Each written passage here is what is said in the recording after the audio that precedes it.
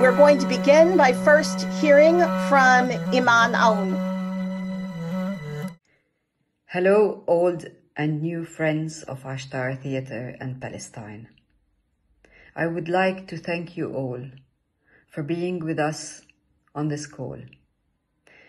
I am Iman Aoun, co-founder of Ashtar Theatre, creator of the Gaza Monologues.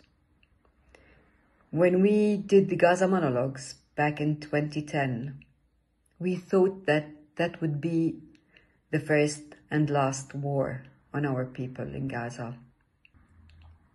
But alas, it did not work out.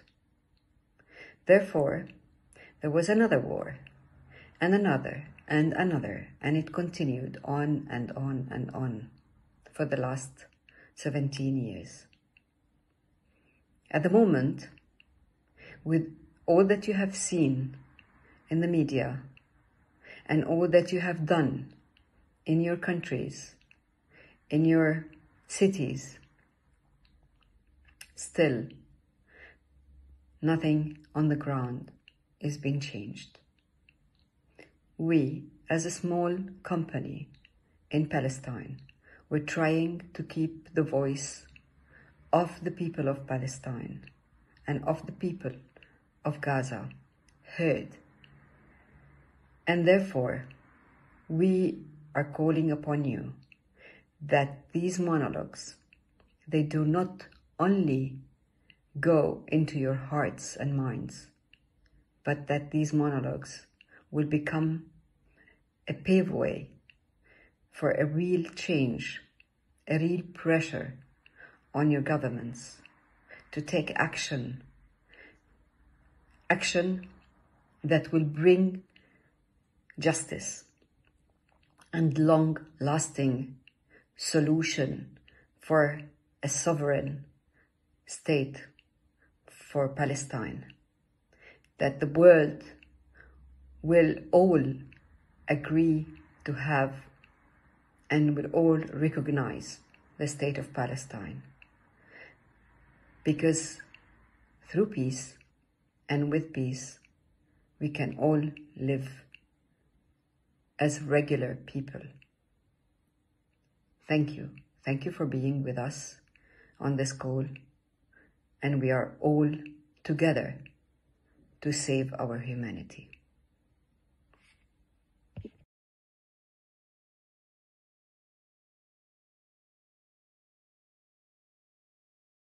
Hello, hello, hello.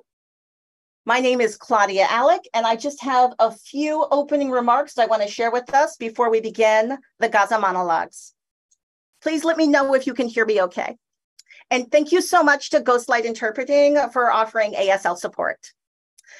Calling Up Justice is producing the Gaza Monologues in the spirit of cross-movement solidarity, ensemble, and abolition.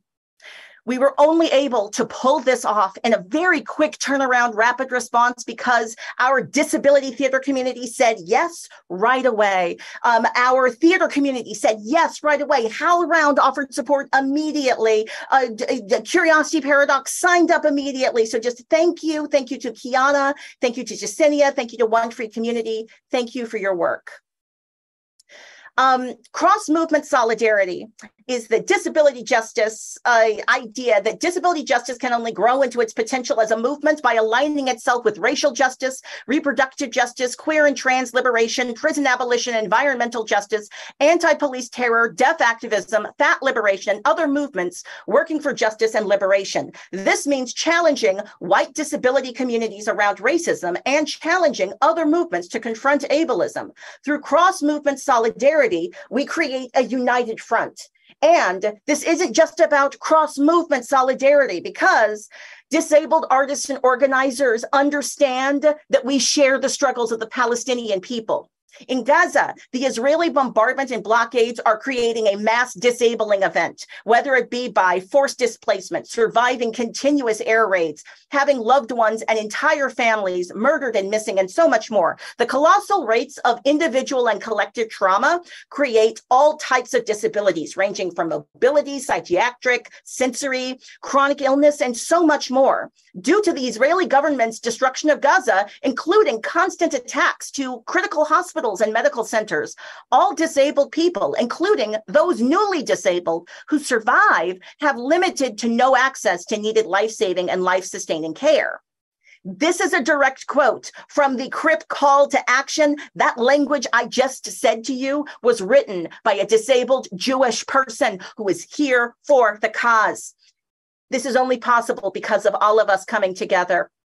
Iman Arun collaborated with Calling Up Justice. Iman Arun is the executive director of Ashtar Theatre in Palestine, Ramallah, Palestine. And they collaborated with us in 2021 for our Black Lives Matter Every 28 Hours Plays project, where we were reflecting on a play that was about Palestinian activists coming to Ferguson to help us fight racial injustice where we are. The Gaza Monologues, they were written by Ashtar youth in 2010. After the first war in the Gaza Strip. Since October 2010, more than 2,000 youth from around the globe in more than 80 cities in 40 countries have presented the monologues that are translated and presented into 18 languages. And we are among many, many different productions producing this reading on the International Day of Solidarity with the Palestinian People. This is a collaborative performance that is embracing the idea of diversity and ensemble by having multiple people embrace and embody one person. So this is collaborative, and this was also rapid response. This process was about immediate encounter and working within the constraints of capitalism and CRIP time. So our colleagues had an hour, and they were given the monologues. They were given the monologues in the last hour, and they staged them in real time. We do this in the spirit of abolition. And I'm quoting from Cripping Abolition right now, the Cripping Abolition website. Abolition is not limited to ending spaces and practices of incarceration and policing. Fundamentally, abolition is about reimagining new ways of life, such that a world in which prisons, policing, and other carceral systems as solutions to social problems become unthinkable.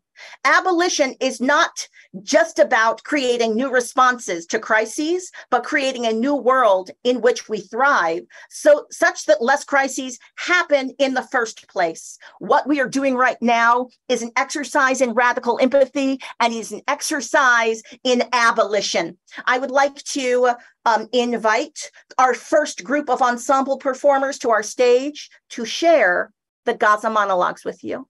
Thank you so much for being here, and thank you for leaving your comments in the chat. Just welcoming our first performers to the stage.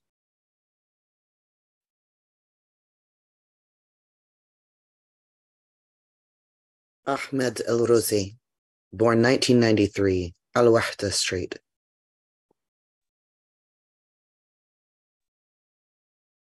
Before the war, I used to feel that Gaza was my second mother. Its ground was the warm chest I could lay on, and its sky was my dreams, without limits. The sea would wash away my worries, but today I feel it's an exile. I stopped feeling it's the city of my dreams. In the war, main electricity pole was hit by a huge rocket. All my uncles were at home with us, and the electricity went out. But there was another line working near the house. I went to our neighbor and asked him for an extension so we could connect on the second line. Once we were connected, our house was lit. He came to take the extension back.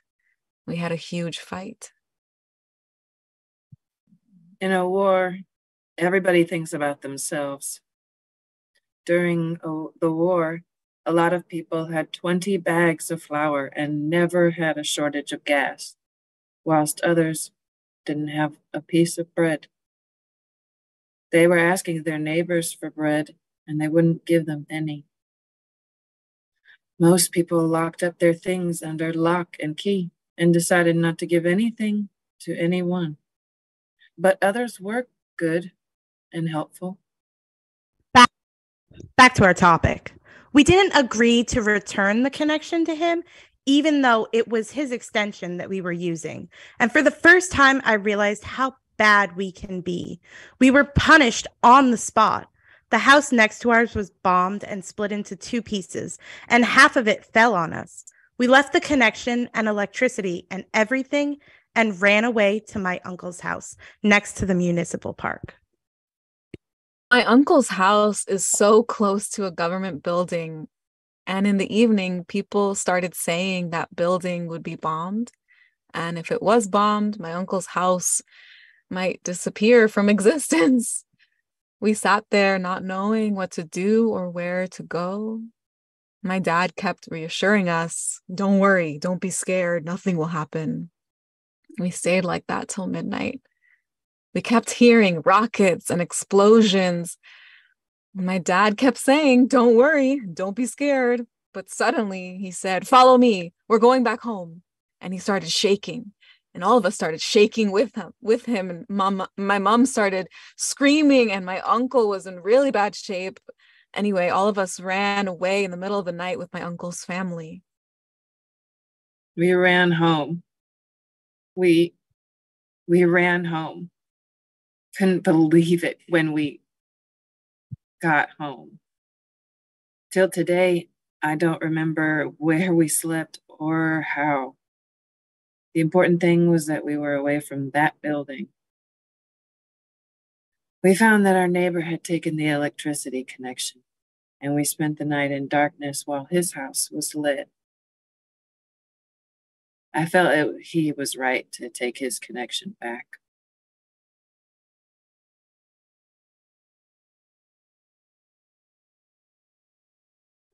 After that, my dad got a connection complex. He bought 3 electric cables and 6 glass bottles, 2 electric pans, 20 neon lights, 20 packs of candles, 6 packs of cans, 10 packs of wires, 6 flashlights, and 2 boxes of batteries. We're living in war, and we have to be careful till things get better. I got a complex worse than all the others. It's as though I was generous before the war, or maybe I didn't know the value of things because I couldn't believe that there would be a day when I wouldn't find a drink of water or a piece of bread. But after the war, I became super careful with everything and anything. I started barely sweetening my tea. And if I broke a loaf of bread, I wasn't allowed to finish it. I lost my appetite for food, and I became really economical. My dad says, Ahmed always has his pocket money. Of course, because I take it and save it in case there's another war. I feel like I'm married with 10 kids. I'm scared of life, of everything, of the smallest things, always worried. I feel that all of Gaza is sitting on moving sands. Any madness you could imagine can happen in a second in this place. And lots of dreams may come true too.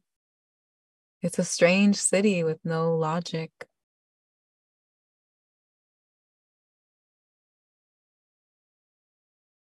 China is now a third of the world, and they can work but barely make enough shoes and shirts for Gaza. Gaza consumes everything, and the world attacks it.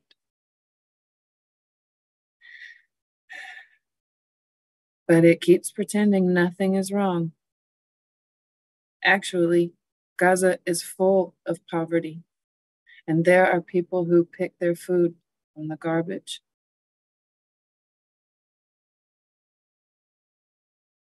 The tragedy is that things keep getting worse.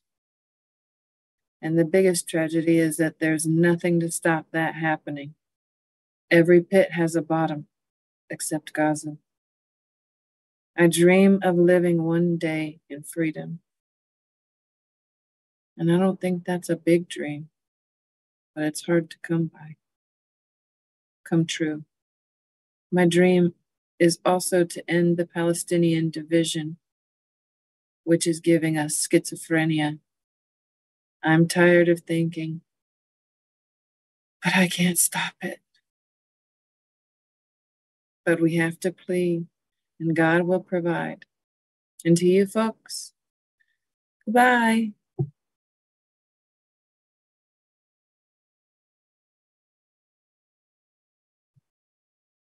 Ahmed Taha, born 1996, Al-Daraj. All my life, I thought Gaza was the biggest and most beautiful city in the world. But once I went with my dad to Jaffa and came back with my head spinning. And after that, I felt that Gaza was the size of a needle, whole and wasn't beautiful. And it keeps getting smaller and worse. No one can breathe. And on top of it, we're not allowed to travel. Every time I walk the streets of Gaza, I suffocate. Jaffa's picture won't leave my mind. I ask myself, where are we? We're so far from the rest of the world. That's why I'm always at the sea, because I feel it's not from Gaza. I keep writing my name on the sand, and the waves come and erase it. Before the war, I wanted to be an electronics engineer. But since the war, I hate going to school. I feel I won't be anything important in my life. And even if I will, so what? It's all the same in the city. Am I going to be the prettiest flower on a garbage heap? When the bombing began, all the schools in Gaza went home except us. The principal won't let us leave. The kids freaked out, and in a second, they all went onto the schoolyard. The weird thing is that I'm in the Zatunash school, the one near the Ministry of Passports, which got hit first. With the first hit, a piece of rocket flew onto the biggest tree in the school and sliced it in two, like sugarcane. As soon as we saw that, no one stayed in school, students, teachers, or the principal. We fled for our lives. I thought the only martyr that I would see in the war is the tree. But as soon as I got home, there were 4 martyrs on our street, as though waiting for me to say goodbye to them. When I was done with that, 3 more martyrs from the same family in our street arrived. As soon as we buried them and returned, our neighbor's house, 2 houses down the street, was bombed by the army, and the house was wiped off the ground. Everyone died. I felt most sad for the little girls. I felt the war was targeting me alone out of all the people in Gaza. All day, I'd been seeing martyrs. In the Shifa hospital, I saw a sight that I will never forget. Hundreds of corpses, one on top of the other. Their flesh, their blood, and their bones all melting on each other. You wouldn't know the woman from the man or even the child. Piles of flesh on the beds, and lots of people screaming and crying, not knowing where their kids are, their men, or their women. That night, I came home from hospital and was awake till morning from fear. I thought that it would only be that night that I couldn't sleep. But till today, I still see them in front of me, and I can't sleep.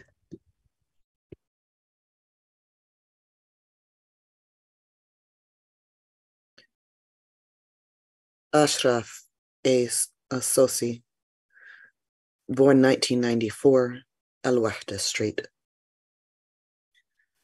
All the neighborhood kids loved him. He was calmer than a breeze.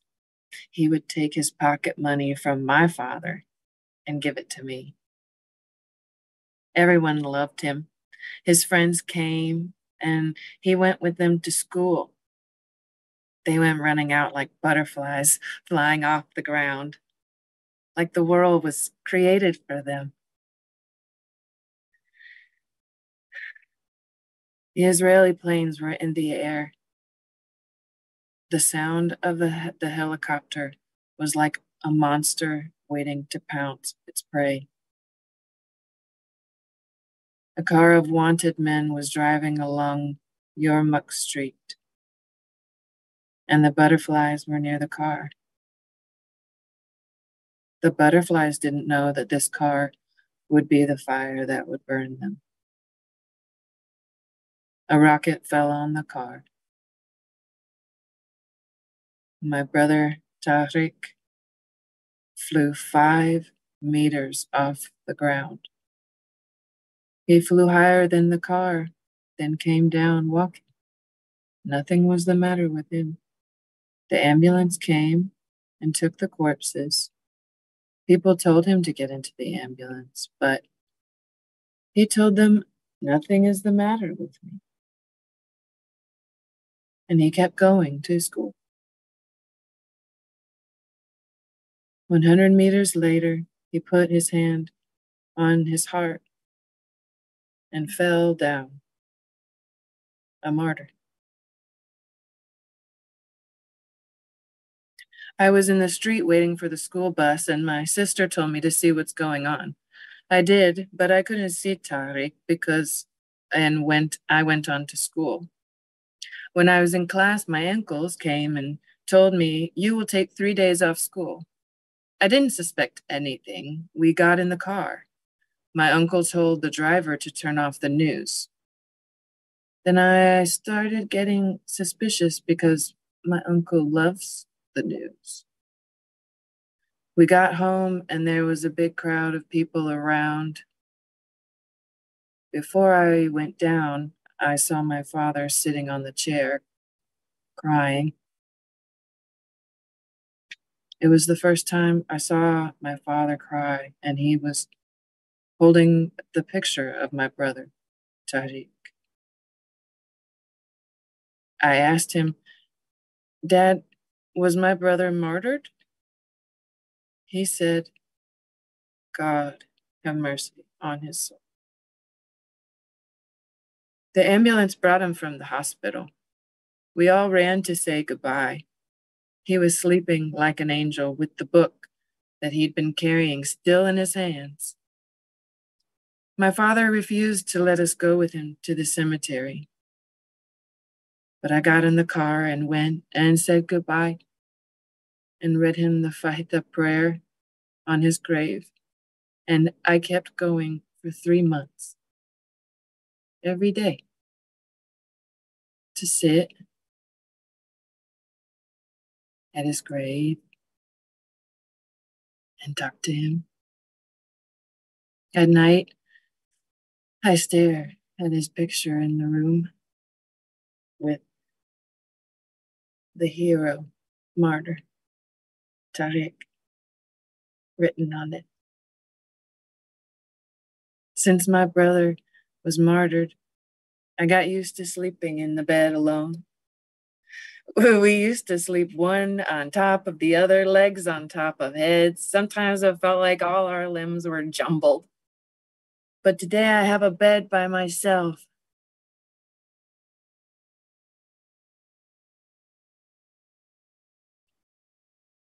I'll never forget my brother.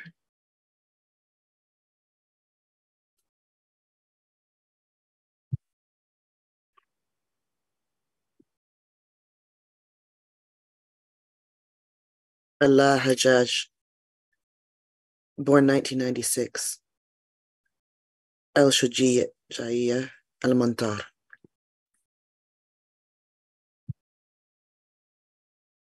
I feel like running in the streets till my headscarf flies in the sky and I fly after it. Sometimes I feel like being totally crazy, but I can't. It's the first time I say things like this.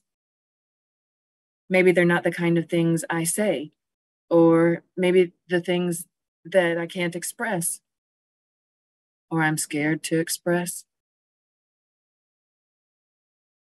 Why do my parents treat me like this? I look at the girls my age, how they're living their lives, and I envy them. I wish I could be like them in their confidence and their freedom. I wish a ship would carry me to a distant land and throw me on its shore, far away from the world, from everything, especially the war. Speaking of the war, all the war was one pile, and Mum was the other. I'll never understand why my mum kept describing things to me that I'd already seen. She and I were standing on the balcony. They'd bombed our neighbor's house, and one of the neighbors died. We saw how the house was destroyed and how the corpse flew onto the street. You can imagine what happened to the family after that. Did it end? No, it didn't. Mom started telling me about how the neighbor's house was bombed and how our neighbor flew from the house, like she was talking to someone who hadn't been standing with her. And on it went, stories from Mom all through the war. And I was the only listener. We'd be sitting watching TV, and they wouldn't even say there was a bombing or destruction in some place. The report would be 15 minutes long, but Mom's repeated report would be 2 hours. She'd talk about the report like I hadn't been with her. I started to doubt myself. Had I been sitting with her or not? I swear I was there. I was really there. I was sitting next to her. Anyway, thankfully Mum isn't with you. Otherwise, she'd give you a headache with all her stories.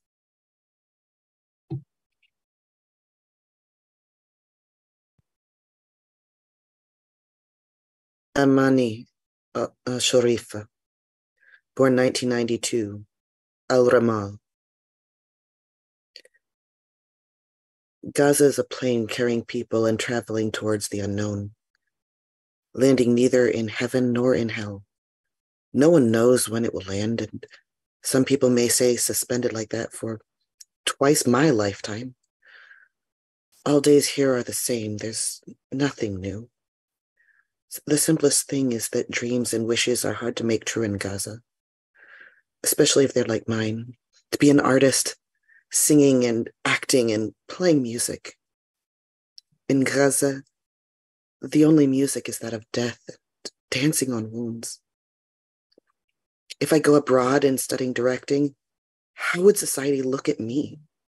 After I graduate, would the country be like now or worse? Everything for me is foggy and unclear, like people's faces on Friday at the Ferris market, and like the day the war began.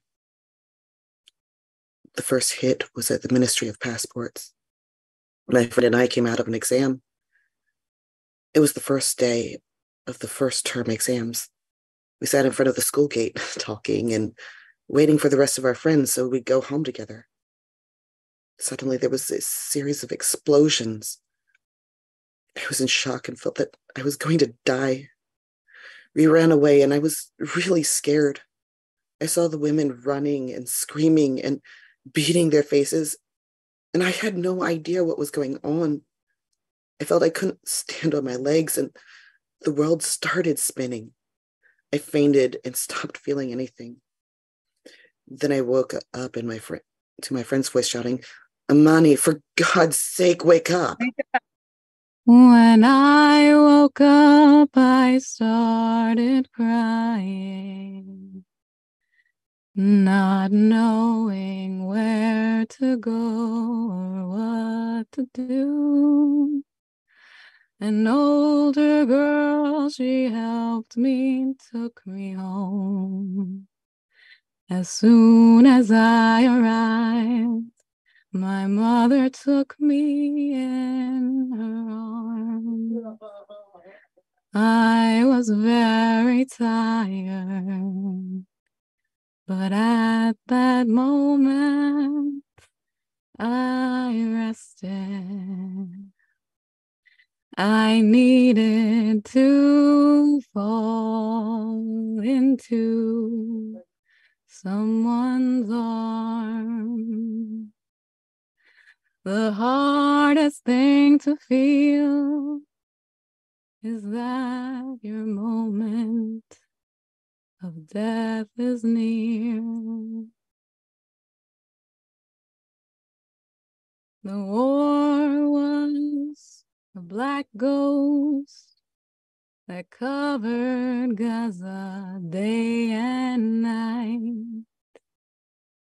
It imposed its hell on people, on the earth and sky and air that we breathe. After the war, I had a breakdown, a big wild wave overtook my soul. I was thinking I wouldn't be able to come on out under it. But it was like a hand was extended to me through the theater, the rubber ring that pulled me out from under the weight. Today I feel a comfort I haven't felt in a long time. And I hope I can always stay like this.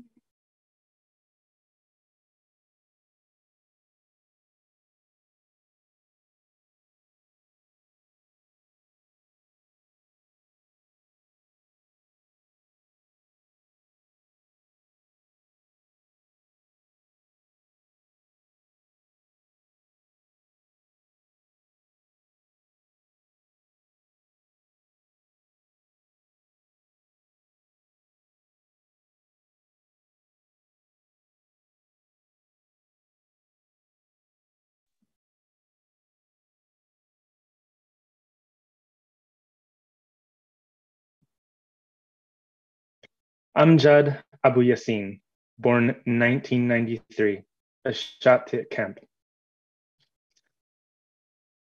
A day before the war, Gaza for me was joy and happiness.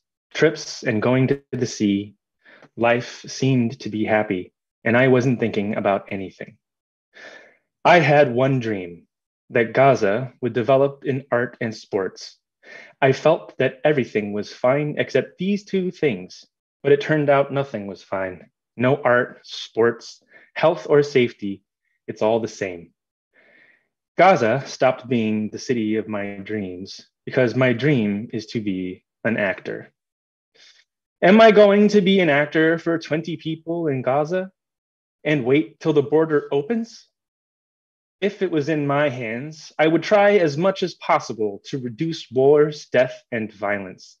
It's a shame for every drop of blood that falls on the ground. I hate the silence and the abnormal tolerance that people have. I wish all Gaza would wake up tomorrow and walk the streets loudly shouting, "Enough!"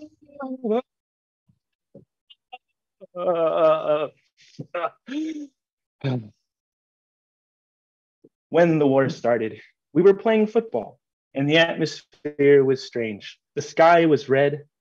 Suddenly, we heard the sound of a plane. I never heard a sound like that. We were all scared and lay on the ground waiting for death. After that, we heard the sound of a loud explosion meters away from us. We started looking in each other's faces and silently saying goodbye. Turned out the bombing wasn't meant for us. It was targeting a car of wanted men on the road above, but we kept lying down, waiting for the second rocket. And all I could think of was my two older brothers who were with me. I was more afraid for them than for myself, and I think they also felt the same way. I carried my sports shorts and ran away from the field. As I ran, I stepped on a piece of shrapnel. I took it out of my leg and went out into the street and saw them. They were 3 martyrs, and you couldn't make out their features. The first one's legs were on fire. He was looking at me and I at him. And among everyone there, he was warning me about something I didn't understand. It was then I knew he was warning me about a car coming fast towards us. Then I knew the real meaning of death. And instead of being 3 martyrs, there could have been 4. I was shocked at the scene. I stood there watching. And when I woke up after passing out, I ran home. The war came and went, and we're still living it. The victims are always the poor people who have nothing to do with anything. Even when there's an earthquake or a flood in any country, the victims are the poor people, as though there's a universal conspiracy against them. After the war, everyone started lying to everyone else. Lies, cheating, dishonesty, deceitfulness. For positions and interest, the leaders and powerful people commit slaughters and crimes without batting an eyelid or feeling any guilt. Poor people get poorer, and the sick ones get sicker. I've lost trust in all mottos. The biggest speech from the biggest leader is bullshit. All speeches in the world don't warm up a cold person or someone sleeping in a tent after the war. The crisis is that the whole world is watching us as though there's nothing going on, and they're still making speeches.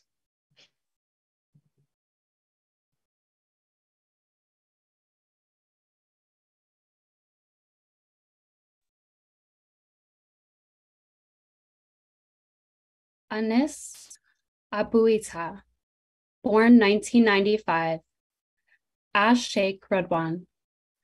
Since I was a small kid, I've dreamt of being a famous football player. I believed I would fulfill my dreams. But today, there are a million obstacles in my path. Before, there was no playing fields for adults or even kids.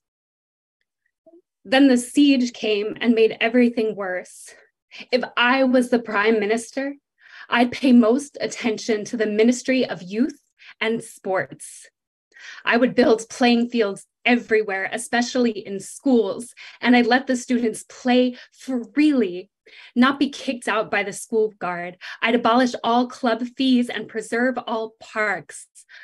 But dreams, security, hope, and the future are all words that lose their meaning in a city that kills the smallest dream possible.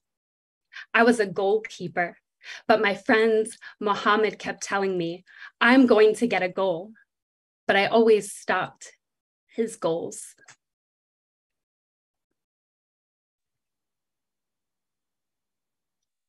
On the 7th of January, 2009, a day in the war, I was sitting at the door of our house and it was foggy.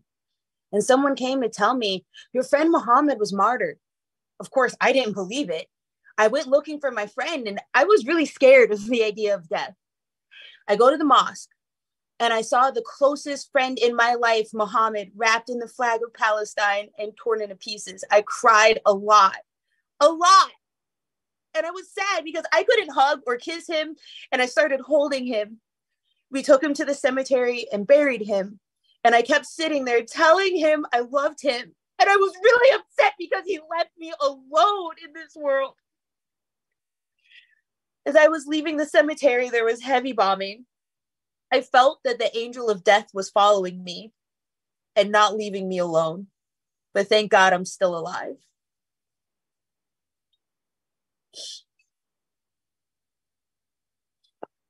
Ihab Aliyan, born 1994, Alice of Tala Street. From when I first became aware of the world, I've had limited thinking. Life for me was to be born, grow up, get married, have kids, work, raise them, feed them, educate them, marry them off, and then die. But after the war, I found that life was much harder than that.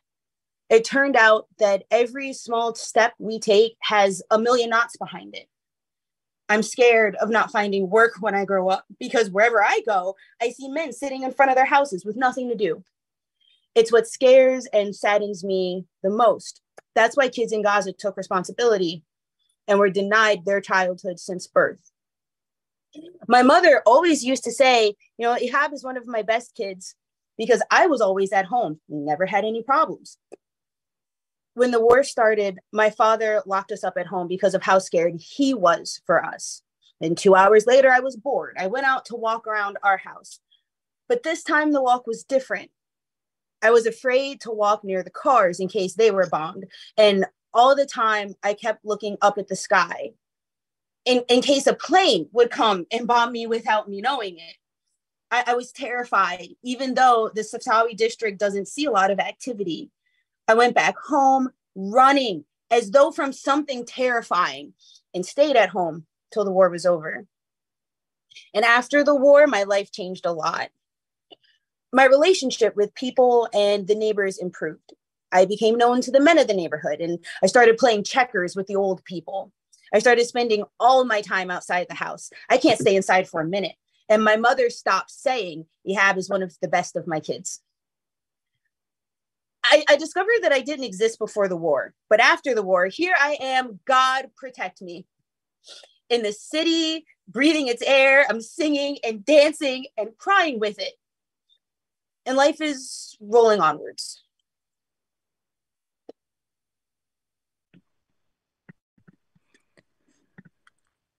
Tamir Najem for 1993, Ashashiki Radwan. Gaza is a matchbox, and we are the matches inside it. When the war started on Gaza, all the media focused on us. Al Jazeera, Al Arabia, and all the satellite channels were focused on Gaza and the occupation, wouldn't leave us alone. The whole world became busy with Gaza and what's happening in it. Suddenly, Al Jazeera wrote, "Breaking news! Death of Mohammed al-Hindi." And it wasn't normal because that Mohammed, he's my uncle, my mother's brother. It was the first time I see the screaming move from the live broadcast onto the house TV. Screaming and yelling and tears, all of it mixed up together, and it moved from our house onto the street. And my mom fainted. A while later, the phone rang. It was my second uncle, calling to tell us that Muhammad was martyred. He didn't know that the whole world knew the news. The television is awful. Before a person is shot as the bullet is on his way to its chest, the television has already broadcasted the news. But these days, all the channels are sitting idle, praying to God, send another war on Gaza, so they have work. Anyway, we all started crying bitterly for my uncle and remembering him and talking about him. We kept talking about him for a long time. Then it started getting less because death became normal in Gaza. After the war, I stopped caring whether I live or die. After what we saw in the war, I don't care about anything because I think each day I live is the biggest bonus.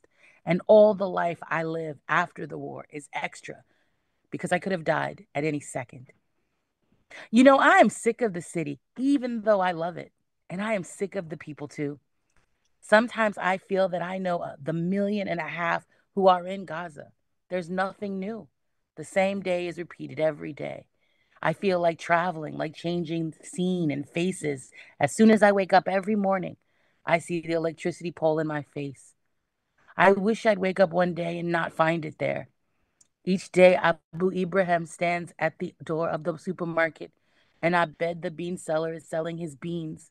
And Abu El Abid is sitting at the door of his house, afraid that his house will run away.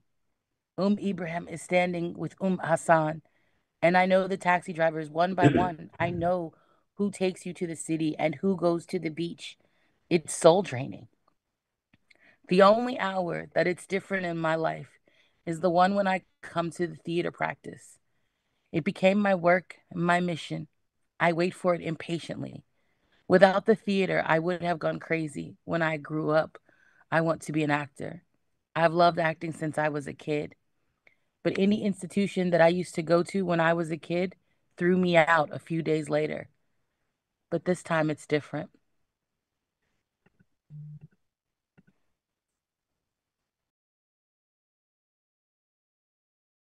Haima Okasha, born 1997, Atufa.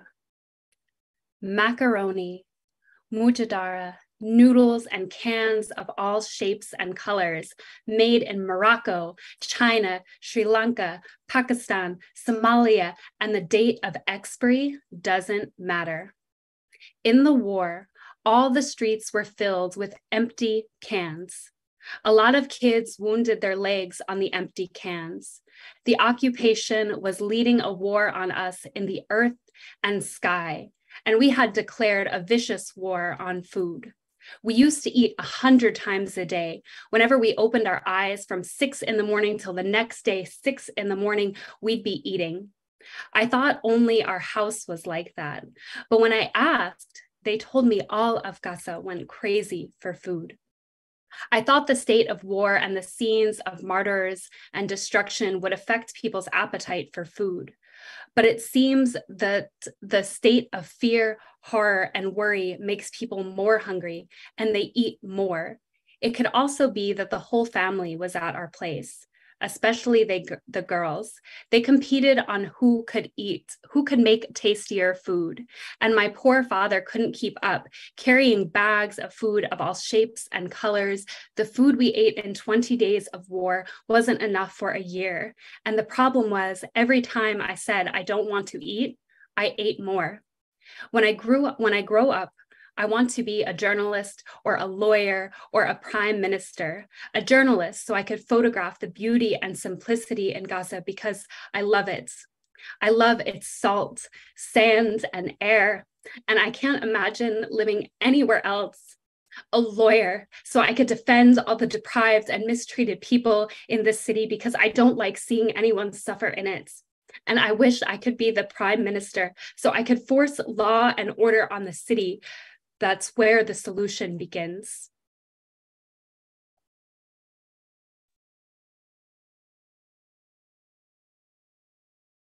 Rawan Jaror, born 1997, Al-Daraj. Relax, girls. Don't be scared. This is just the sound of aimless shooting. That's what our teacher said as soon as the bombing started. After a while, her mobile phone rang and she spoke a few words only. 120 martyrs? She smashed her mobile into the floor and told us, "Go home, all of you." As soon as we went out into the yard, we saw our parents, some of them in pajamas, in their undershirts, and some barefoot. We were very scared. My two sisters and I kept waiting for Dad, but he was really late. So we decided to go home by ourselves, even though it's a long way. On the way, I saw something for the very first time. A martyr being carried on a coffin wrapped in the flag of Palestine with banners around him and people crying. But the weird thing is that the funeral barely had 30 people in it. Funerals of martyrs usually have thousands. Then I felt that there was really some big catastrophe going on in the country. I got scared for Dad. I didn't want him to come get us because I was scared he'd be hit by a rocket. I was also scared of dying, and I didn't want to die now because it would be a catastrophe if I died and no one came to my funeral. I started running home, and people were running around us like it was doomsday. No one knew where they were going because the sound of rockets didn't stop. Every few seconds, a rocket would fall and shake the ground. I felt that the streets were not the same streets, nor were the people the same people. Strange sights, sounds, and smells. After the war, a lot of things changed inside me. I started hating going to the bathroom. From the second I go in, I can't wait to come running out because all the time in the war, I was afraid they'd hit a rocket on our house when I'm in the bathroom. And there, one would be in great focus, and you know the rest. I also started hating the morning line at school. When the war started, I was in the line.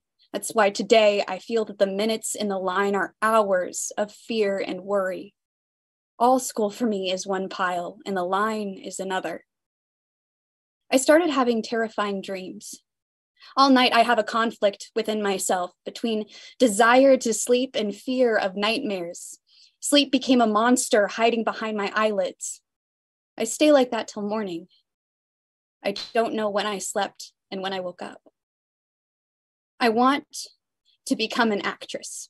And this is a hard dream to fulfill in Gaza, especially for girls. I tell myself it's a shame for people in Gaza to be deprived of my talent because I could become an important actress. But if they don't want me, to hell with them. I'll go to any country and act there. Gazans are deprived of everything anyway. It doesn't stop at theater. Sometimes I think people in Gaza can barely find food. How are they going to go to the theater? You know, I wish I could live in a civil, democratic society with peace and 20 cinemas and keep watching movies and flying in my imagination and dreaming.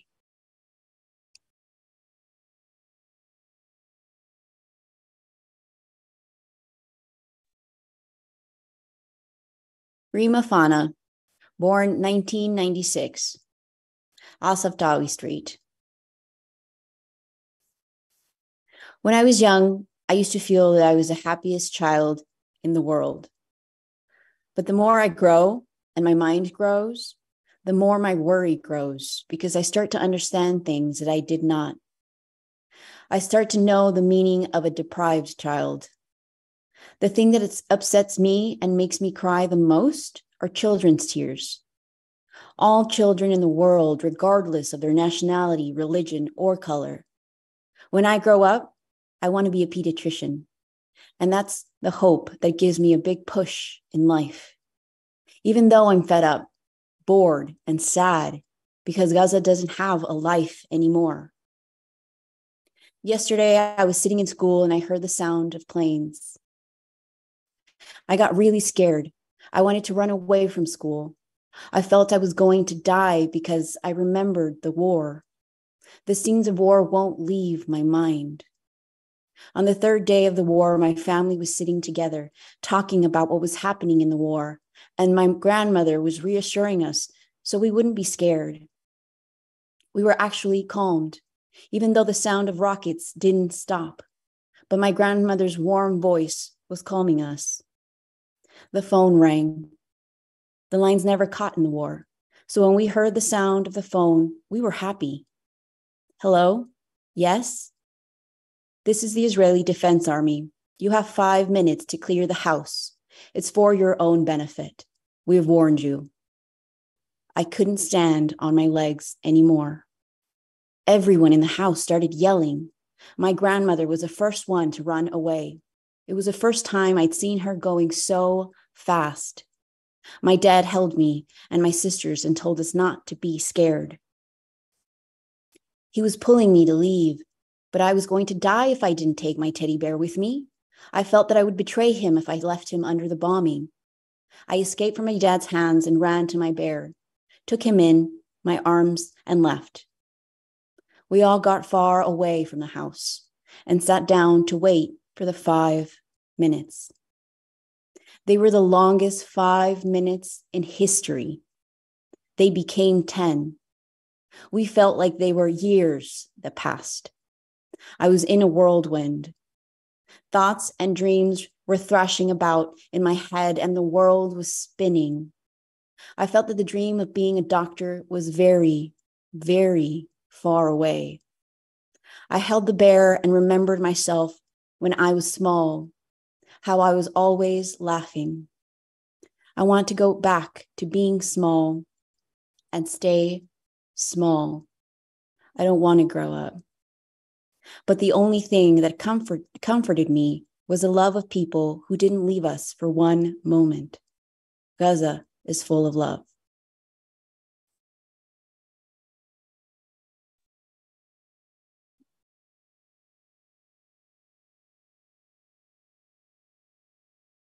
Reem El-Sadi, born 1995, Ash Sheikh Radwan. I was 9 years old when we returned from the Emirates. It was the first time I visit Gaza. The car was moving along the street and I was looking out from the window. I didn't like anything in the city. When we stood at a traffic light, a lot of kids came to the car begging, selling gum and biscuits. Then I hated myself and wanted to go back to the Emirates.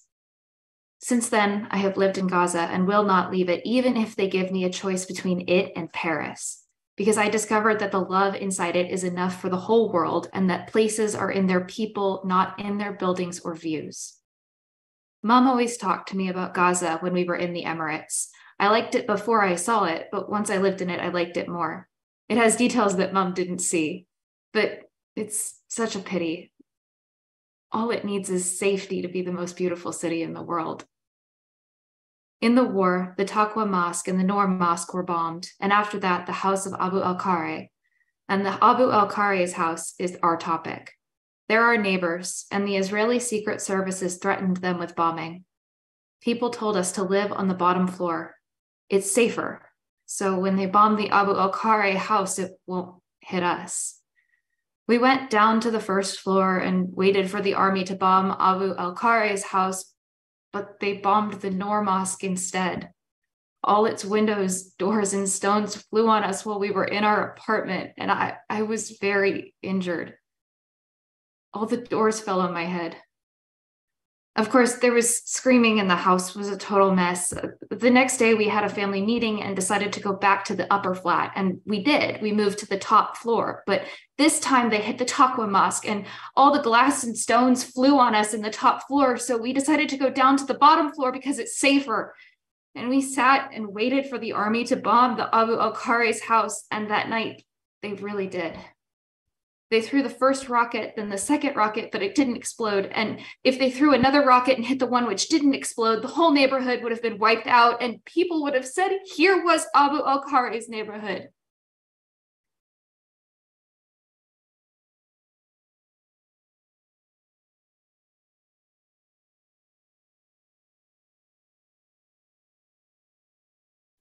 Sami El-Jardawi, born 1994, at Tufa. The hour that I hate most in the day is 12 noon. Every time the exams start, I feel that the war will start again. I can't answer any of the exam questions, and thoughts keep floating around in my head till I'm sick of them. I ask myself, is what's happening to me normal or am I sick? People say the Sea of Gaza washes all pains, but my pain is bigger than the sea. Because the last time I was at the sea, I was with my friend. We swam, we played, and had fun. But now I can't go to the sea anymore. The Talatini Street is near the petrol station, and petrol was dear to people and expensive. It was a big deal to have a liter of petrol. There was a war going on, and people were afraid to buy anything. My dad sent me to buy petrol. After I bought it, I went to the house of my friend Zaki, who lives near the station. I was missing him a lot and hadn't seen him for days, for more than 10 days. I got to his house and I was in a hurry because my dad wanted me to return quickly with the petrol. I went inside their house without knocking the door. His mom considers me like her son, and me too. I said hello to her and to my friend, hugged him and kissed him, said hello to his brothers, and quickly left. When there were 20 meters between me and their house, I heard the loud sound of a plane, and after that, the sound of a rocket falling on my friend's house. People started screaming that the house was bombed. I couldn't believe it. I looked back at my friend's house and saw fire and smoke coming out of it. I'd never seen anything like that. I went running back to our house. When I got there, my dad told me, "Your friend died." No, he didn't. Everyone started telling me your friend Zaki died, and I didn't believe them. That's why I didn't go to the funeral or the hospital or the cemetery, because Zaki did not die. I always talk to him at night. Well, not exactly to him, to his photo. I'm very upset with him because he doesn't come visit me, and I also stopped visiting him at home. I'm sure he's not dead, and for sure there will come a day when we meet. Then I'll blame him because I miss him so much. I have another friend living in Russia. He always tells me about Russia and the freedom and safety that he lives in. I feel that I'm not living. I start wishing that I would dive in the sea and keep diving and diving till I come out and find myself in Russia.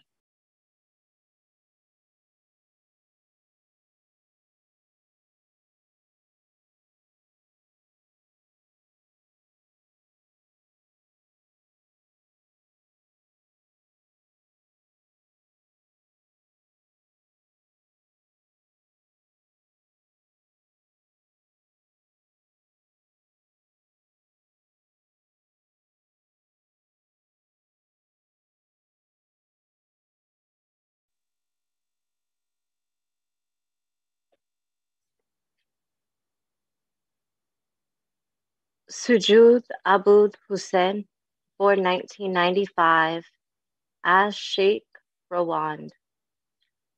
What I love most in Gaza is people's kindness and simplicity. And what I hate most is the political party fanaticism. Sometimes I feel that there's a contradiction between all this love and kindness that people have and this evil that controls the surface. And if it was in my hands, I'd solve the problem of the Palestinian division tomorrow. In the war, they assassinated a big Hamas leader.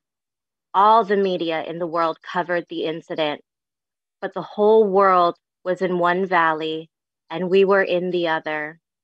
Because Moldi and Soluma, my young brother and dad, had gone to our land that's next to the Hamas leader.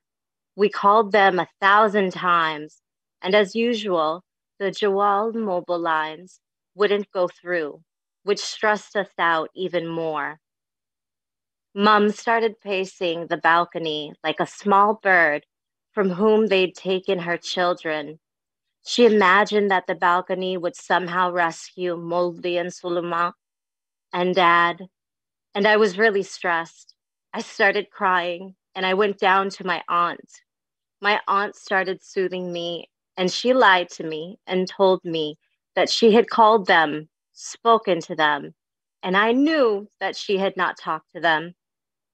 But she was holding me and crying, and I was crying too. And when I went up to the house and I saw that Mom was still pacing the balcony, I forgot to tell you that Molde and Soluma are 5 and 7 years old. They used to sleep in my arms, and my soul was connected to them. I felt at the time that my soul was going to escape and I would die. And honestly, only then I felt that there was a war on Gaza, because I was busy with the computer all the time. And that day was the first time I lived the war. An hour later, there was knocking on the door of our house, and Dad came back with Moldi and Suluma. And as much as I loved them, this was the first time I felt how much they were really dear to me, how much I couldn't bear to be parted from them. And I put them on my lap and I kissed them like it was the first time I held them.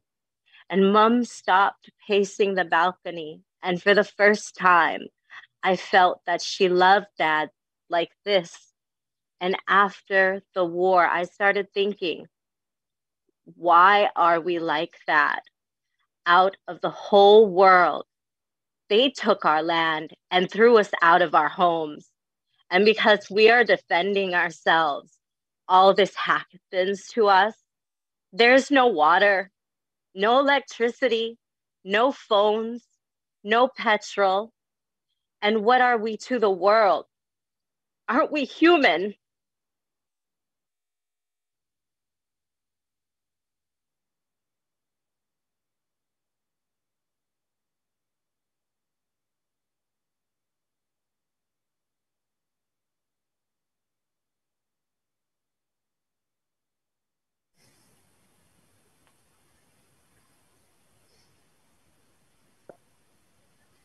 Every day, Gaza changes. That's why my dreams always, so sorry. Suda al-Mamluk, born 1995 at Tufa. Every day Gaza changes. That's why my dreams always change. And each time I make a step forward, I go 100 back. In the first hit of the war, I was going home from school and didn't know the road. Suddenly, a man stood in front of me and asked me, "Where is your house?" I told him and he took me home. I went down to the house quickly and asked my dad, "Why didn't you come get me?" My mom said, "It is normal, dear. Go study." I told her, "There are no exams. The war started."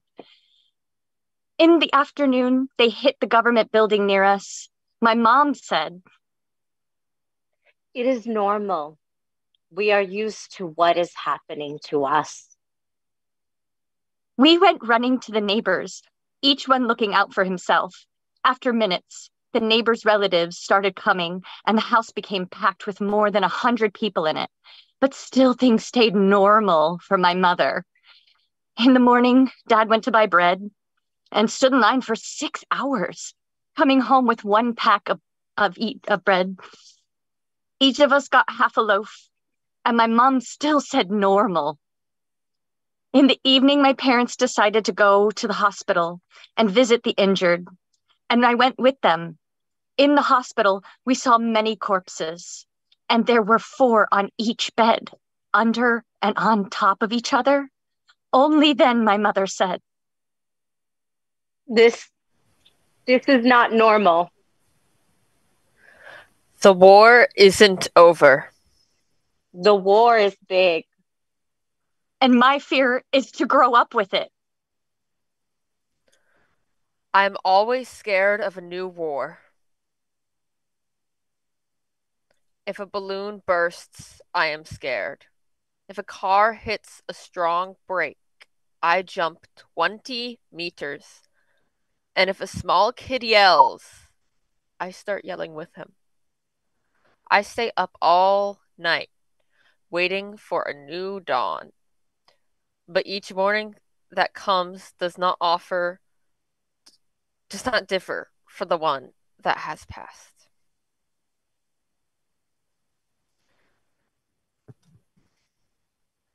Ali al-Hassani, born 1995. Al-Shathai Street.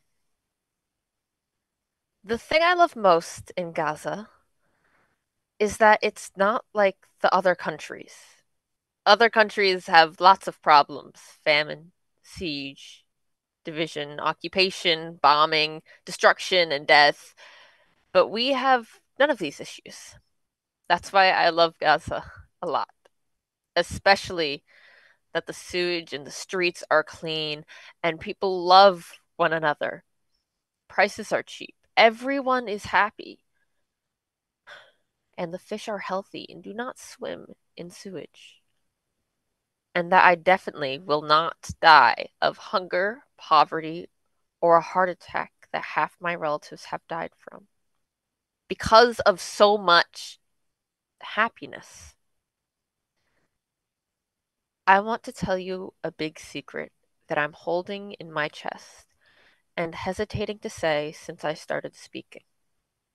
The secret is, I, my dear folks, am the reason for the war on Gaza. You might be surprised as to why. Because I never had a dream that didn't come true. One night before the war, I dreamed that the war started and our house was bombed. And I was the only survivor.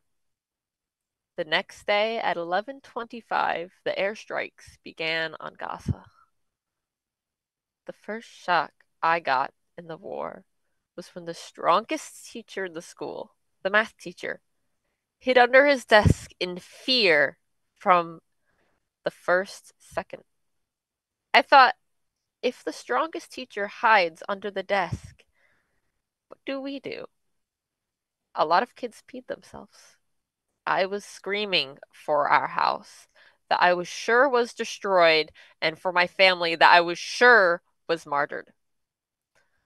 I went out running in the streets, wanting to rush home to my family. But I waited for 2 hours for a car to take me, and in the end, I went home walking. All the way, I imagined our house destroyed and my family dead. I got home and found nothing was the matter, and my family were taking down the windows so they wouldn't break from the air pressure. But till today, I'm scared they will bomb our house. That's why, and you can ask my mom, I sleep with 3 mattresses under me so that when there's bombing, the mattresses will absorb the hits and nothing will happen to me.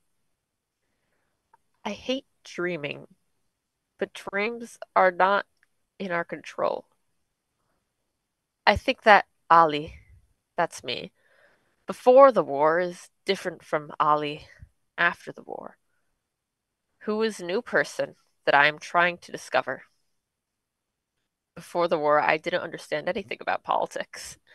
I didn't know the head of the state from the prime minister. I never listened to the news. But today I became a political analyst.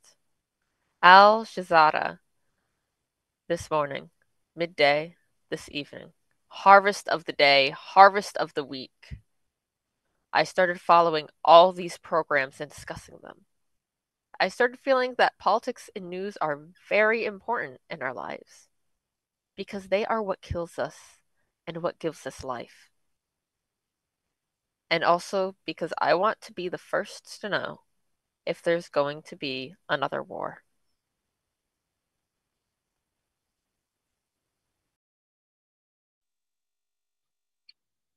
Fatima Abu Hashim, born 1996, Al-Ja'a Street. When I talk to Palestinian kids in Europe, I feel sorry for them. I don't wish to be like them. Because they're in a diaspora, they plant their dreams in a land that is not theirs. Dreams grow with the people and the country. I love life, love to play, and love people. I wish I could be the president of Palestine for a day, so I could enrich love and peace between people, end the hatred and spite in their hearts, and end the internal division. The world would be, this would be my first presidential decision. But unfortunately, I am not the president, and that is why there is a war. The war opened up with bombing like rain. We came running out of school in fear and found, oh no,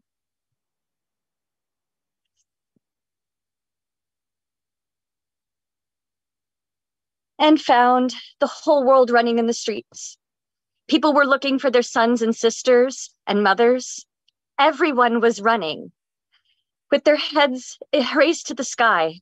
Honestly, they looked strange. I saw one of them from a distance wearing pajamas, barefoot and running. When I first saw her, I didn't recognize her.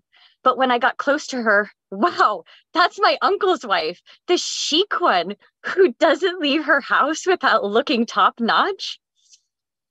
Then I was sure war had started. It's been more than a year since we've talked about the war.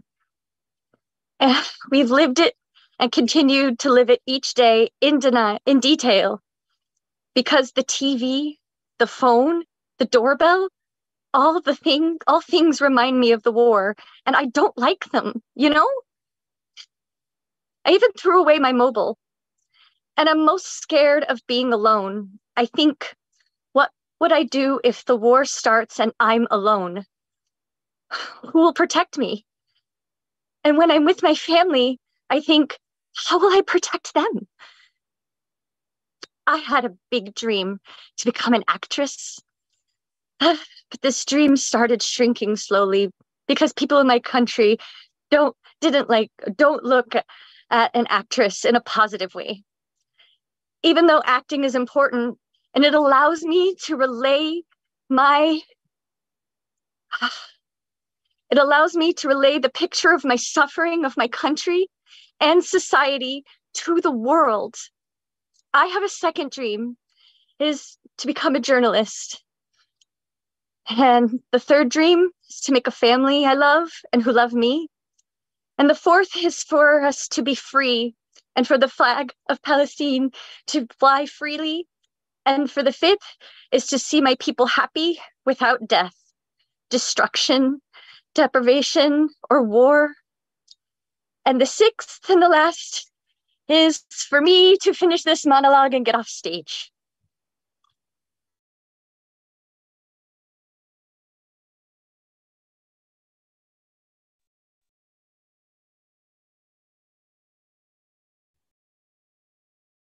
Fatima Atala, born 1996, as Sheikh Radwan.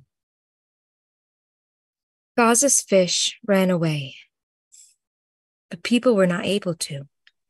They opened the sewage into the sea, and if the sea could talk, it would tell them, "Shame on you for what you're doing to Gaza and me." Instead of music and acting schools, Gaza became a school for shooting and murder. I'm very scared by nature. I'm scared of cockroaches and birds, and I worry day and night. The first day of the war, all the girls went home except for me. I was the last one to leave the school. I was sitting there, shaking, couldn't stand on my legs. Finally, I felt that if I don't help myself, no one would. I gathered my courage and stood up, shaking, and walked like a tree in the wind, all of me trembling. People were walking near me, but no one felt me. The sounds of rockets got louder, and the horror of my heart grew deeper. Usually the distance from my school to my house is half an hour, but that day I got home in 15 minutes because of my fear. It was the time I was most scared of in my life. Every second I thought I would die. It was the first time I feel this terrible loneliness, even though the streets were full of people. I got home and I stood at the window. A rocket fell near my house, and I flew off the ground and landed on my back. For the whole war, I couldn't stand at the windows. I started sleeping in an inner room that doesn't have a single window. I think I'm still scared today, but I pretend not to be. Mohammed Al-Amrani, born 1995, Al-Shujaye, Al-Mantar. Gaza, the warm arms and the fire of hell, horror, fear, death, and destruction. But this time, our area was safe. Every time the occupation attacks, they hit us first, but it looks like this time they got bored of our area and wanted to make some change, so we got lucky. I used to spend the whole day sitting on a chair, watching people running away from their houses toward the borders, carrying their belongings, sons, daughters, and going west. Some of them were carrying their kids on their shoulders, their mothers on their backs. When they were going, where they were going, you don't know, till all of Gaza got squeezed into one area. Then the distance became tighter, and they started running away from the mosque, and it got tighter and tighter till they got to our house. And I said to my father, "What? Is it our turn now? But where are we going to go?" My dad insisted that we stay at home and said, "A person who leaves his house loses his dignity." I said to myself, "Kids, stay put. You're not better than the others, and whatever happens, happens." All day I would busy myself with food, and sometimes we'd go fill water with my cousins from the pipes in the street. It was about 1,000 meters away from the house. We used to take the donkey cart of Sabri. Him and his brother used to come with us to help All the way, he would tell us about his heroic acts and his horse and how he would go to the wilderness and hunt birds with a slingshot. I never carried a slingshot. It's scary, but the stories were nice, and in those days entertaining, despite our fear. We used to talk so as to lessen our fear from being in the streets. When daytime was over and night came, we would say, "The night has come with its worries." We couldn't even sleep. I used to sleep for 15 minutes and wake up for 3 hours. How can you sleep with the bombing going on? And we're lying in bed waiting for our fate. Sometimes I'd look at the sky from the edge of the window and find the world so red with fire and smoke everywhere. And I'd ask myself, why is the whole world at rest and we are living in an inferno?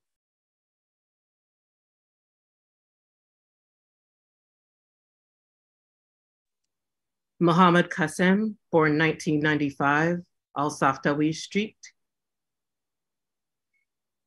My grandmother and I were home alone. She was telling me stories about the days of our country, funny stories and sad ones.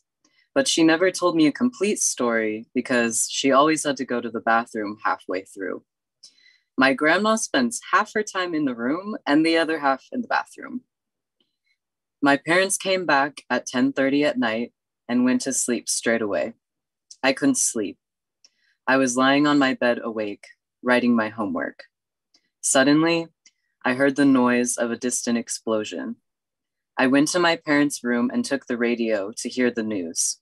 I woke my father up and told him, "I heard the sound of a strong explosion."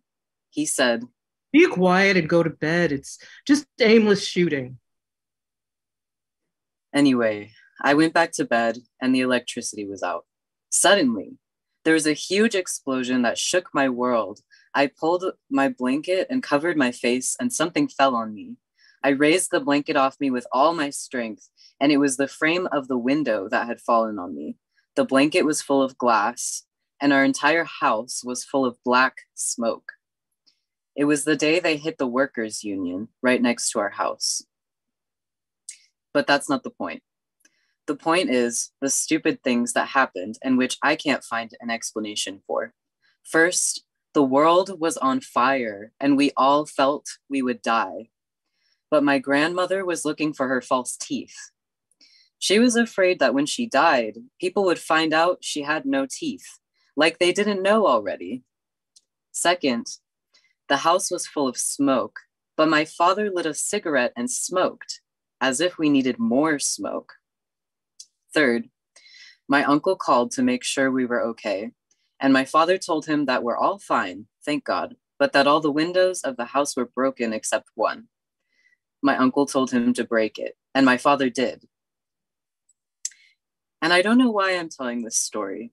All I know is that we're living in a cage, a prison, like an encaged bird who wants to come out, but he's besieged. Kids are dying in front of their mother's eyes. Hearts are crying for them and screaming in the loudest voice, but no one hears. No one's heart softens, and no one seems to care. Mahmoud Abu Shaban, born 1996, Al Ramal. You're going to call me crazy, nuts, cuckoo. Go ahead. I don't care. It doesn't matter to me anymore. In truth, what's happening with me is not normal. I mean, losing trust in my friends is normal. Lots of people have lost trust in others. But what's driving me crazy is that I've lost my trust in shop windows and cars, in police stations and suspicious areas. In my personal philosophy, all of Gaza is a suspicious area. To make a long story short, everything that was hit in the war, I'm scared of going near today.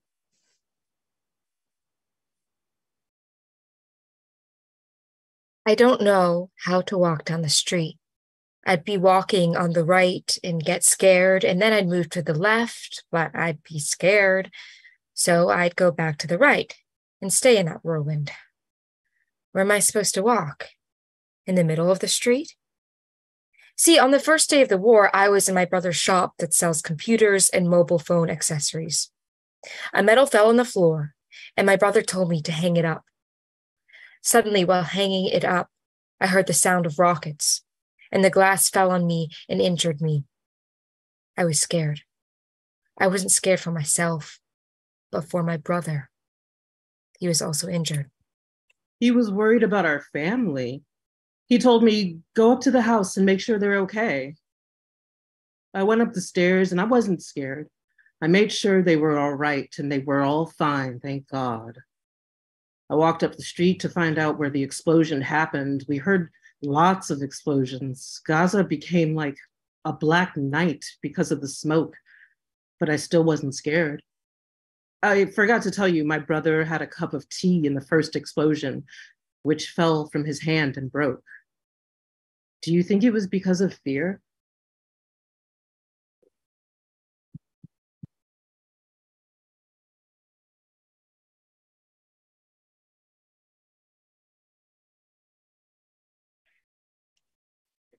Muhammad Balawat, born 1995, Ashtar Camp. I want to write the most beautiful words about Gaza, but I can't. I can't not see the poverty, siege, famine, especially when all of Gaza's cities flooded into Al Arish and emptied all from goods in 2 hours. I can't not see the deprivation in every house, the fear, the sickness. What do you want me to say about Gaza? From when I became aware of it, I was sad about everything inside it, especially the kids, even the adults, youth, women, children, animals, stones, trees, everything in it is crying. I'm looking for nice words to say, but I can't find them. The sea is the only thing that helps me dream. When I stand on the shore, I can imagine Cyprus, travel to Paris, fly to Rome, all while standing in the same spot. I go around the world, and in the end, I land in my bed in our house, in the middle of a refugee camp. I go back to the reality of Gaza and the dirty market, overflowing sewage, the carts and what's on top of the carts, the suffocating smell and the silent people who can't speak. When I look at the clock and it's 11:55, I start shaking and my heart beats faster. I feel that the war has started again. Not only the clock scares me, everything that flies, even the flies. I can't tell anyone about my fear so that they don't call me a wimp or a sissy. I'm most scared for my older brothers. When a fly lands on them, on any of them, I feel like it's going to kill them. I start shouting and I run away from the place. That's why I'm now escaping outside the house all the time, because of the many flies.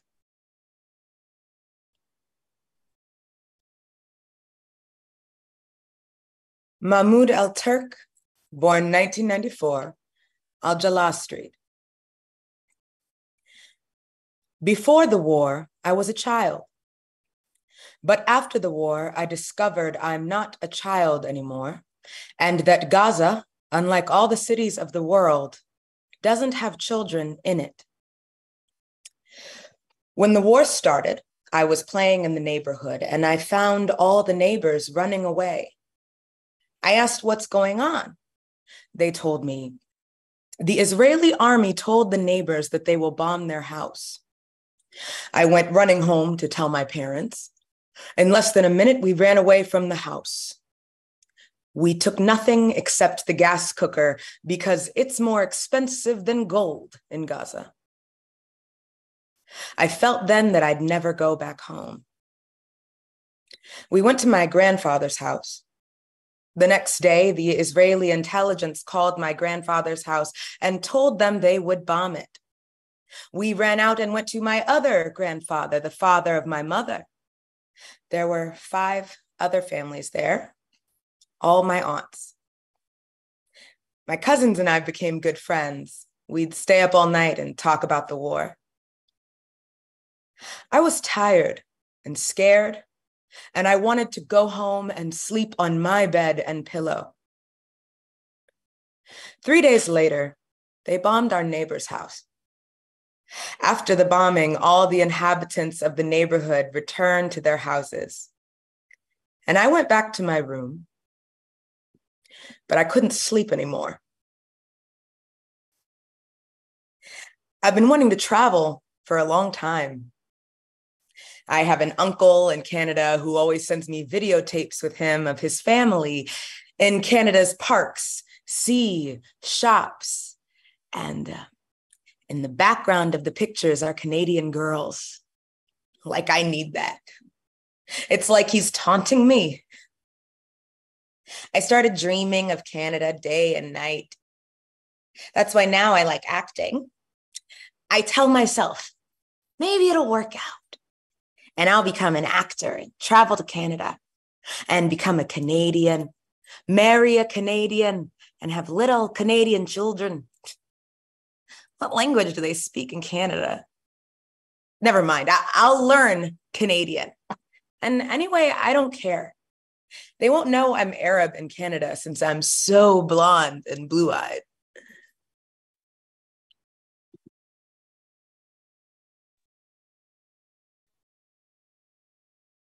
Mahmoud Afana, born 1995, Al Saftawi Street. If you want to call me a coward, do so. Because after the war, I don't answer any kid who swears at me or even hits me. I'm just sad. I leave him and walk away. Before the war, I wasn't like that. The flying bird would avoid me. Why did this happen to me? Because honestly, after I saw so many kids dying in the war, I started to feel that all of us are going to die. It's just a bit delayed. I said to myself, kid, you're a lot bigger than that. I started to feel that I was 100 years old. The war ended on the ground, but it's still there in my head. I want to be like any child in this world, not in the world, at least in Jerusalem. When I chat to my cousins who are living in Jerusalem on the net, I feel that they are living their childhood and they don't think I'm weird. Oh, they don't think like me at all. I'm scared to tell them what I'm thinking, so they don't think I'm weird. I pretend to be listening to them, and I lie to them. They didn't live what we lived in the war. My family and that of my uncle and grandfather all went to live at my uncle and aunt's place because it was far away from the war and it was a safe area, or so we thought. The next day, there was bombing on the street next to my uncle's house, and the wall behind the house collapsed. The third day, my uncle, at whose house we were staying, went to buy faul, beans, and falafel for breakfast. When he returned, he parked the car at the door of his house, and before he went down from the car, a rocket fell on him. The upper half of his body fell on the asphalt, and when the ambulance came, they took out the lower half from the car. The paramedics went and collected the upper half in a plastic bag, and they took him to hospital. Everyone started wailing and screaming, and my mother started asking God to bring him back safe. I don't know. Was she lying to herself or to us? Of course, my uncle didn't come back, and he won't come back safe.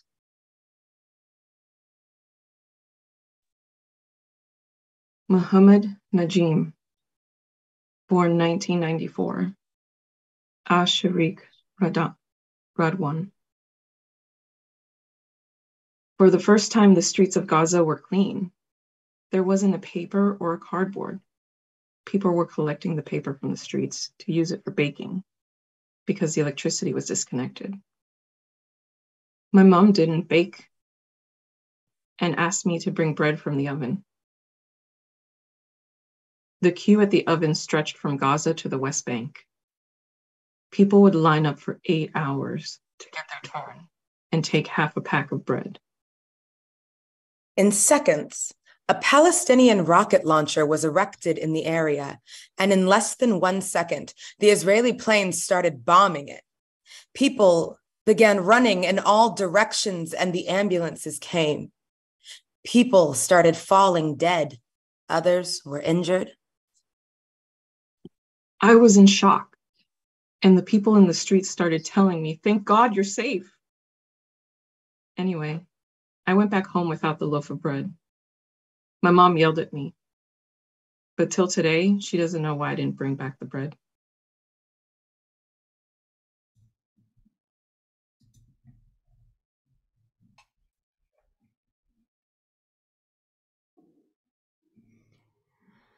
When I was 5 years old, we went to Tiberias one day. It was a very beautiful city, like a paradise. As we were going home on the bus, someone called the driver and told him not to take Jerusalem Road because Sharon had entered the Al-Aqsa Mosque. Only then I realized that Tiberias is not ours. I'm in the Rimal school near the Ministry of Passports, which was first hit by the war. All the ministry flew into the school. All the girls started crying, except me. I was laughing. Until today, I don't know why I was laughing. When I went home and turned the TV on, I saw all the buildings around our school destroyed, with corpses lying next to each other. I saw our school, but I didn't see myself on TV. And I thanked God. I hope there won't come a day when I'm on TV, because we don't get anything from it except death. After the war, I started knowing what people are thinking, even before they speak, and feeling from the look in their eyes what they want. I also started knowing things that I or someone of my age should not know. I became braver and started knowing how to speak properly, and my trust in people grew. Turns out the war had benefits. Would anyone believe that? After the war, I'm stronger and going to the future with more confident steps. Heba Daoud, born 1995, The Harbor.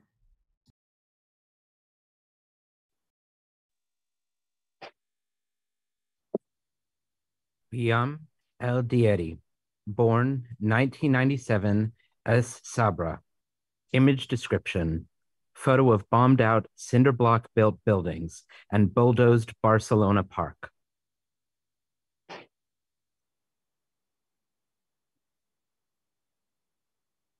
What I loved most in Gaza is the Barcelona Park. I used to go there 3 times a week. I would spend a whole day on the swings, laughing and playing with my friends. But during the war, the occupation bulldozed it and destroyed it. I went to visit the place and started crying. I remembered where I used to play and where the swings were and my laughter with my friends. I want to be a lawyer so I can defend the people that have been victimized. And you won't find more of them than in the Empire of Gaza because I feel that Gaza is 100 countries and 1.5 million presidents. The tanks got to our house at 5 a.m. Mom started gathering things from the house, and everything turned upside down in a few seconds. Everyone started yelling and carrying what they could, and we went out running into the streets, not knowing where to go. My grandmother said you can only go to the schools. And oh, schools, our school is more beautiful than all schools. 100 of us used to sleep in one class. From the first night, I got into a fight with another girl about 1/4 of a meter and who was going to sleep in it. And I don't know how we slept, on top of each other, like a mountain of old, discarded, forgotten clothes. 3 days later, we went back to the house and the neighborhood, but a lot of things had changed. The neighborhood wasn't the same, and the people weren't the same either. The biggest change in me is that I became a gossip. Honestly, I can't hold my tongue.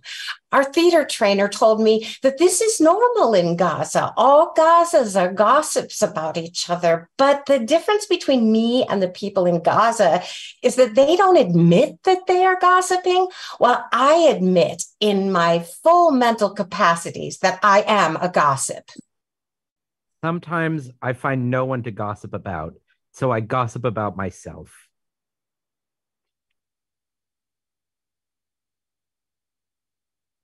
Yasmin Jarour, born 1996, Al-Daraj. Illustration is an idyllic photo postcard illustration of far-reaching rows of oranges in Palestine, of orange groves in Palestine. Our future in Gaza is obscure and unknown, like a calm volcano that can erupt at any second. As if we're on a boat without a captain in the midst of a raging sea. We go right and left, and no one knows where to lead. I hear that in other countries, childhood is sacred, and children live their lives without problems and fear. But Gaza's children are forgotten and outside the picture. They're the ones who feel the injustice the most because society treats them like they're not kids. When it wants, it makes them adults. And when it wants, it returns them to being children. And most people deal with them like they're only bodies, not minds. When I see a child pedaling in the street or working in a shop, I imagine how the children of the world are playing, resting, and feeling safe. Honestly, my heart breaks for them, and sometimes I cry. Gaza has no tenderness and no childhood. A boy is born a man here, and a girl is born a bride. Dad, before the war, was a lot more tender with me. I wish he would take me in his arms like before. But God help him, he's probably worried too. Because in the war, we lost 5 dunams of land in a second. The field that's 60 years old was hit by a rocket from the Israeli army, which burned all the oranges in it. My father, my brother, and myself could have also died by that rocket because we were so close to the window. If Dad hadn't thrown me on the ground, all the shrapnel would have hit me. After the war, I visited Rafah crossing and saw the flags of Palestine and Egypt next to each other, yet separated by a wire. I felt the difference between the two flags and that this wire is the border of this big prison that we live in. I felt how stupid and unjust is the world, and I felt like breaking all borders and ending all differences between races and religions so that everyone in the world would be brothers. My dream became to live in a safe country, even in a small village, in a distant island at the end of the world.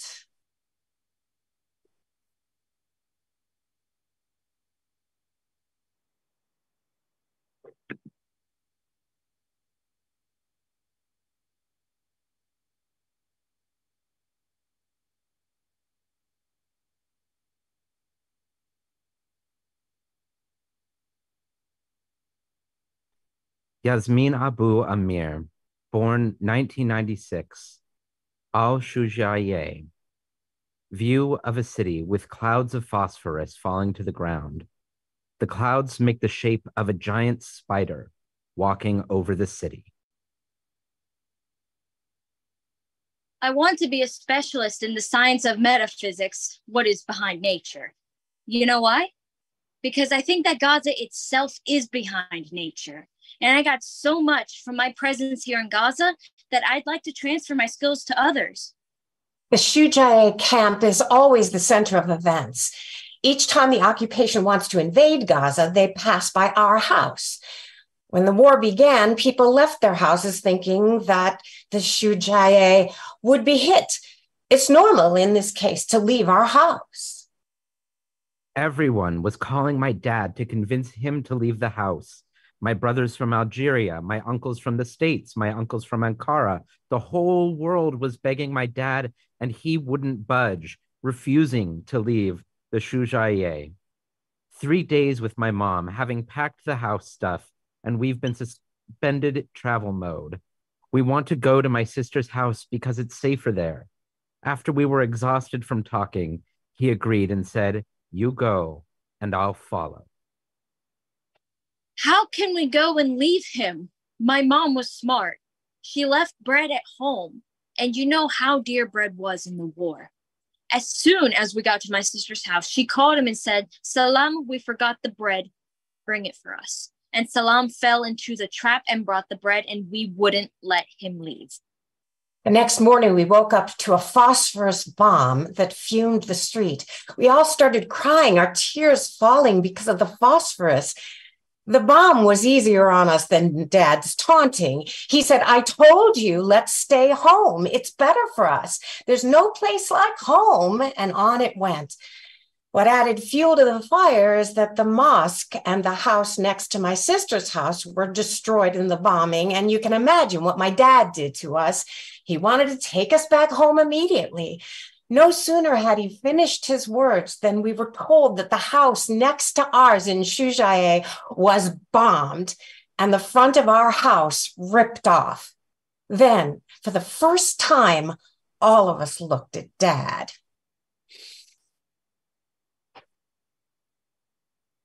We stayed at my sister's place.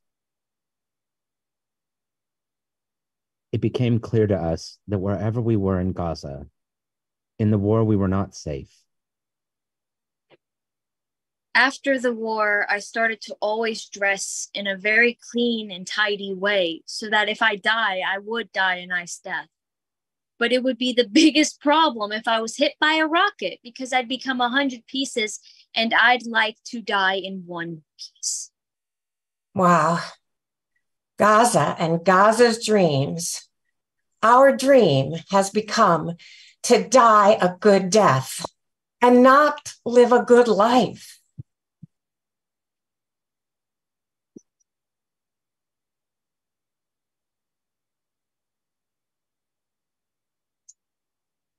Yasmin Katbe, born 1996, Ash Sheikh Radwan.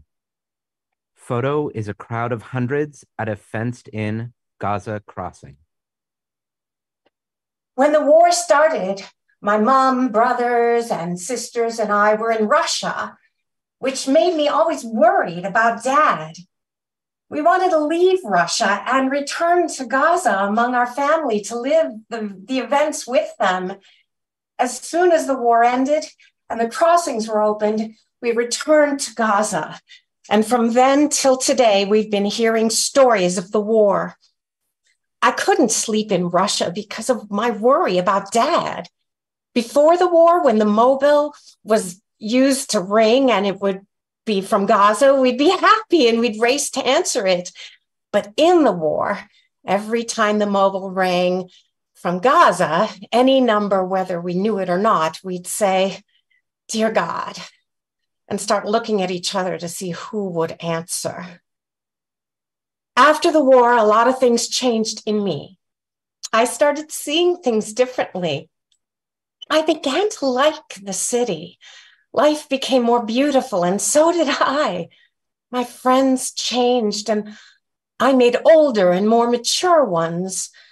I became very outspoken and brave, even in front of Dad. I could face anyone. Mom and I became friends. A lot of times we stayed up at night and talked about everything. In the future, if I grow up, and in Gaza, it's an achievement to grow up because death is standing at your doorway. I want to be a children's caretaker and defend their rights because I feel that the children of Palestine are born as old people. A kid can be 6 years old and yet supporting a family.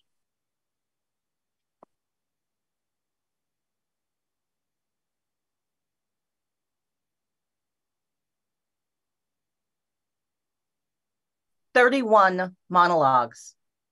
31 monologues from 31 children. This was all written by 31 children. And this was all staged in less than an hour because you all had to meet in a Zoom and then listen to me talk to you about for 5 or 10 minutes. The choices that you just witnessed, those were the choices of the brilliant human beings who volunteered to join us on a moment's notice to stand up for Palestinian lives. Inside the chat on HowlRound are listed all of the other productions that are taking place across the world. So just know that you are aligned and in collaboration with so many people speaking these truths today. I was so incredibly moved by the creative choices that y'all made. And I really feel like this production embodies the elements of disability justice and the idea that we are all one. We're going to be dropping some next steps, action steps into the chat, and we are wishing you the best. Please keep working for justice. Thank you so much for joining us. This will be a recording on HowlRound, so you can share this recording. You can do watch parties in the future. But thank you for joining us on Wednesday, November 29th, 2023. For International Solidarity with Palestinians. I'm going to invite everybody to turn on their cameras for our final moment as we say goodbye to everyone. So if you want to turn on your cameras, go right ahead. I'm so moved. I did not have a chance to drop all of the links of these amazing human beings. Like, you don't even know how amazing these human beings are. You were all so good. And you all didn't see the chat here where we were just enthusing to each other. So many wows. That's beautiful. That's so moving. I was sitting here, y'all, so much tissues. So many tissues. Goodbye. It's so